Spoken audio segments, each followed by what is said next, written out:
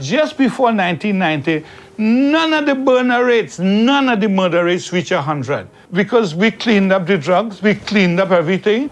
After you go to jail, what happens? You lose power of the streets? No, we just left it. You just left the streets? We left it. We say, that's where you want? Well, we left it. And that's what's the problem now. We left it. Who's controlling it right now?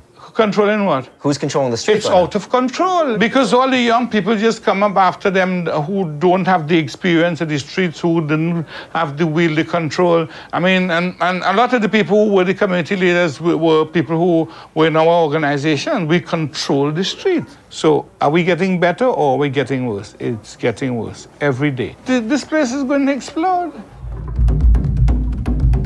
There is a perpetual quest for dominance. You go to sleep Friday night and the person that was dominant Friday, Saturday morning, they find him dead. Then it starts all over again and the instability starts all over again and the war for power starts all over again. Without Bakr or another strongman in power, different leaders are doing whatever is necessary to assert control over territory and contracts. The gangs have been enshrined in the consciousness of communities. The gangs play a very strategic role when it comes to the distribution of wealth in our communities. And a lot of our communities have felt neglected for a very long time from government. So they're not getting the jobs from government. They're not getting the kind of resources they want from the government. But somehow the gangs seem to be the government in our communities. And in Trinidad and Tobago, they don't call themselves gangs. They see themselves more as community groups, more as organizations, more as community leaders. These are the leaders of the community who are receiving these contracts from government to provide the kind of jobs. It could be payback for getting the votes as well. They see themselves as business organization, and that business can run from government contracts to drugs. It's whatever is the big business on the street today, and they're going to get involved in that. No business passes them by. We headed to Beetham Gardens, a neighborhood notorious for being a Rasta City stronghold, to talk to Spanish, Beetham's community leader. Some consider him a gang leader, but to a lot of people in the community, he's the only one bringing jobs and social services to the impoverished neighborhood.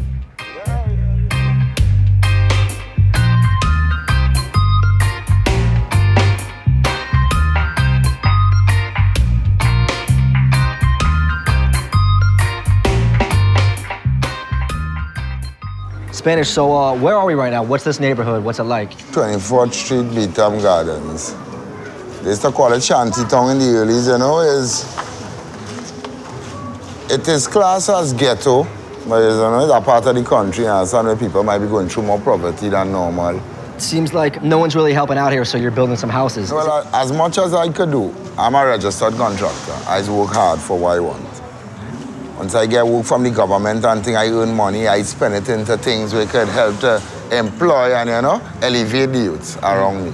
You talk to some of the police and some of the politicians, yes. And they point to you when they say he's a community leader, but he's a gang leader too.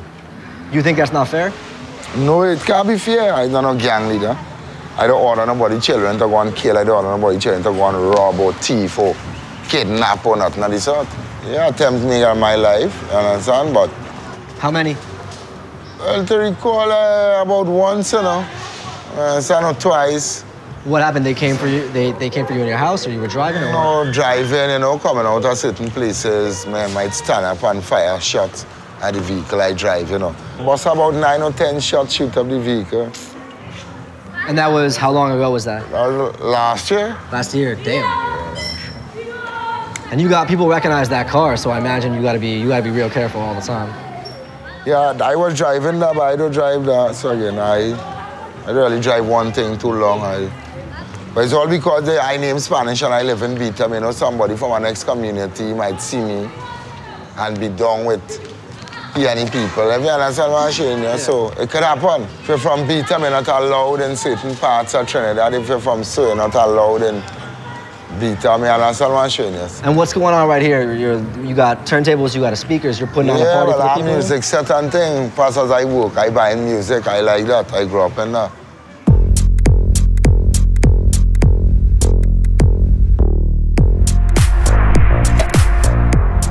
Besides bringing jobs, Spanish always puts on events like soccer matches and parties to support his community.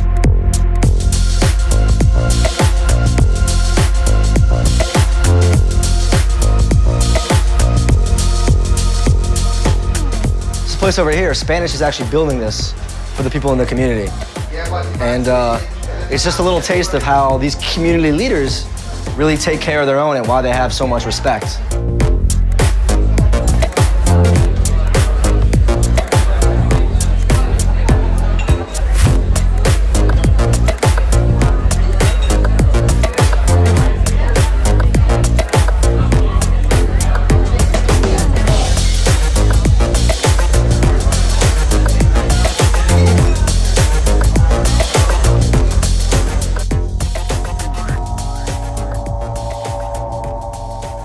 The party was a really good time.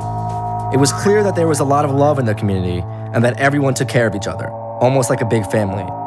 It was easy to forget that this neighborhood was often a war zone and that other gangs sometimes came to these parties and shot them up.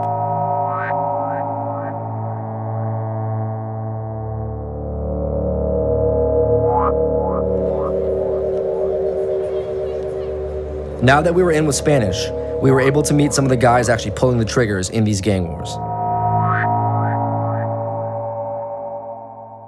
What do you say in Trinidad when you drink like this? Opa? No. What do you say? Cheers? Cheers. Cheers. It's what we say in New York sometimes, ready? L'chaim. L'chaim. It means to life. To life. Dreddy, why do you have to carry that around? Why do you feel the need you gotta carry a firearm? And you know, that is a vibe you got to defend yourself here in the ghetto. Who are you defending yourself against? From the hills, man, the men on the hills. Let's fire shots at anybody. Anytime? Anytime, any day. No one from on this ends can go on that ends. And if someone from this end goes to that end, shots get fired? Yeah, that's it. Done? Done, the finish here. Damn. Have you lost a lot of friends? We know the murder rate here is crazy. A lot, you know.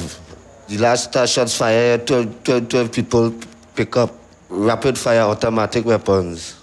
You know, the police, they're going after the young kids on the streets. The big fish, no one's going after the big fish. No, the big fish don't deal direct.